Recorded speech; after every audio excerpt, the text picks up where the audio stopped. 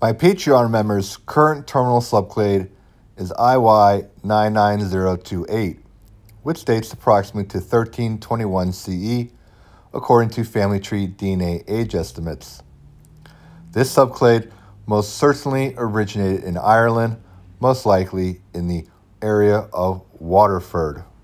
His earliest known patrilineal ancestor emigrated from Waterford, Ireland, to the USA in the mid-1800s.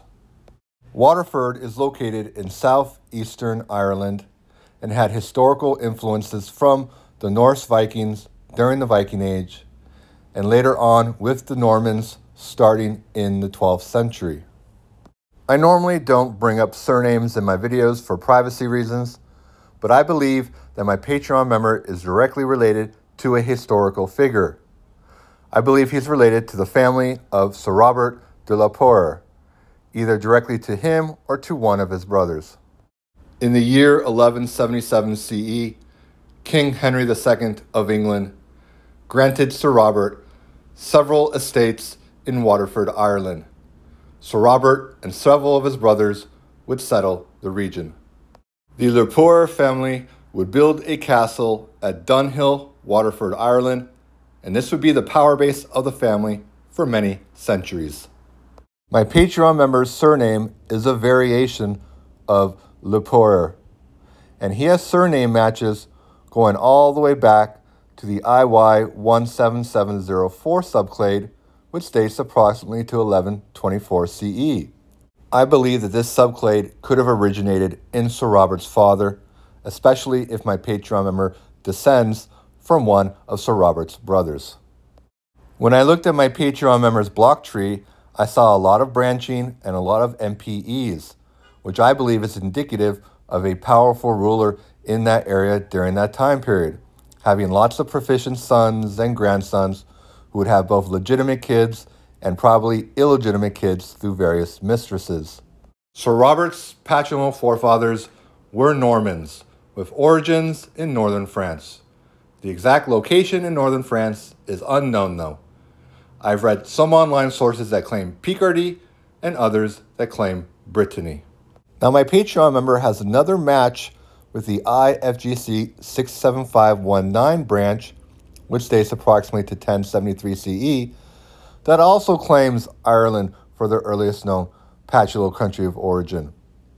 And this person also has a Norman surname. That being said though, I don't think this branch originated in Ireland, since it predates the Norman invasion by a century. After the Norman conquest of England in 1066, and prior to the Norman invasion of Ireland in the 12th century, the Le Poer family was living in the region of Devon, England, which is shaded in red in the following map. I believe the patrilineal divergence with his other Norman surname match occurred here in Devon, England, rather than in Ireland. Perhaps there was some type of MPE between the two patrilineal lines, but being from the same community, they would have the same incentives to invade Ireland later on. I believe that my Patreon members' patrilineal forefathers entered northern France with the Danish Vikings. Even though his forefathers might not have actually settled in Normandy itself, as you can see from the following map, the Danish Vikings had an influence all over northern France. My Patreon member has subclade matches with the IBY391 branch, which dates approximately to 400 CE, with individuals that claim Denmark and northern Germany for their earliest known patrilineal countries of origin. A new preprint was recently released titled Steppe Ancestry in Western Eurasia and the Spread of the Germanic Languages. To quote the preprint, quote, "During the migration period, we detect a previously unknown northward migration back into southern Scandinavia, partly replacing earlier inhabitants and forming the North Germanic-speaking Viking Age populations of Denmark and southern Sweden, corresponding with historically attested Danes," end quote. I feel that this quote helps explain why my Patreon member has subclade matches that claim Denmark and northern Germany for the earliest known patrilineal countries of origin. His patrilineal forefathers were most certainly Danes, and this explains how they ended up in northern France. Now, my Patreon member does not have any close ancient DNA connections. His closest ones branched apart from him with the IL-849 branch, which is over 4,000 years old. So it's not relevant to his patrilineal narrative. These common patrilineal ancestors from over 4,000 years ago were most certainly living in Sweden at the time. To further quote the preprint, quote, large-scale Bronze Age migration within Scandinavia originating in the east and becoming widespread to the west and south, thus providing a new potential driving factor for the expansion of the Germanic speech community, end quote.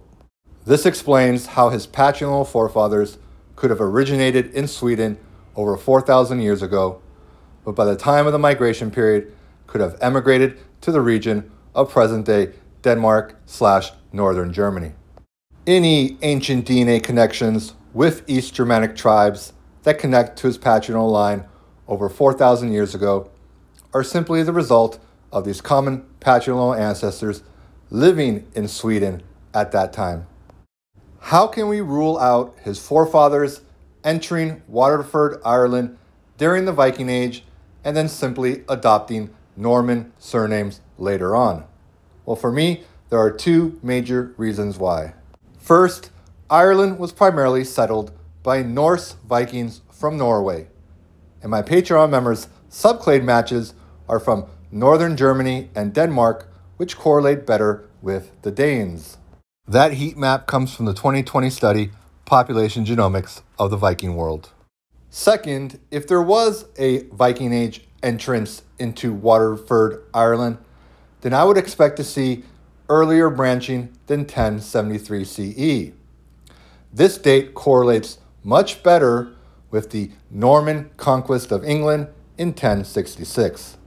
What else can we learn from my Patreon members' STR data? Well, he has 25 Y111 matches, and many of them have different surnames. So ideally, it would be great to have them all upgrade to Big Y700 so we know exactly where to place them on the haplotree. Lastly, one of these Y111 matches only has a genetic distance of 4 to my Patreon member, so I think if he were to upgrade to Big Y700, together they would form a new subclade more recent in time than his current terminal subclade from the 1300s. Thanks for watching.